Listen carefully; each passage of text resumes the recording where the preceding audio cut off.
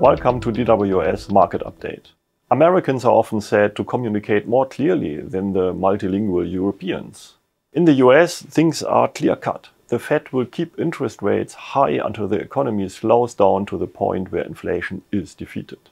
In Europe, no one talks so clearly about the intentional weakening of the economy. There's little central banks can do about the supply side of the economy.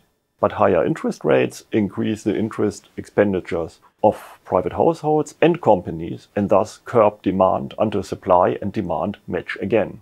Are the interest rates hikes so far sufficient to achieve this? Let's start with the current affairs of inflation. It is often said that the situation in the US can hardly be compared with that in the euro area.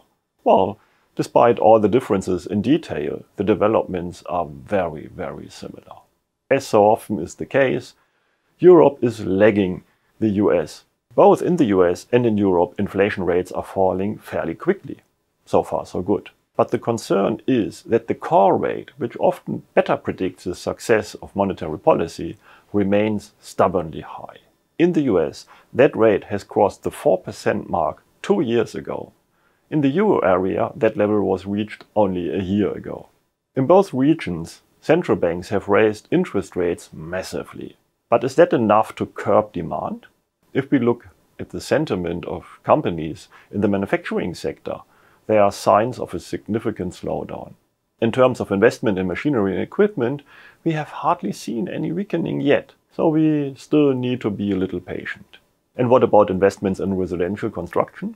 Here we are already seeing a sharp decline in the US, and in the euro area this should also come soon according to construction orders. All in all, central banks should have already reached cruising altitude. The ECB could still take one further step, but then that should be it. Then the central banks can wait in peace to see whether their calculations work out and the weak economy does their job in bringing inflation further down.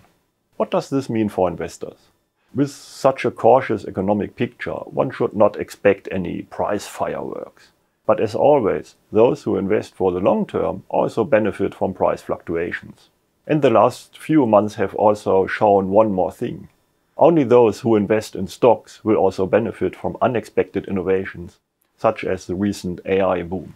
With that, I say goodbye until next time.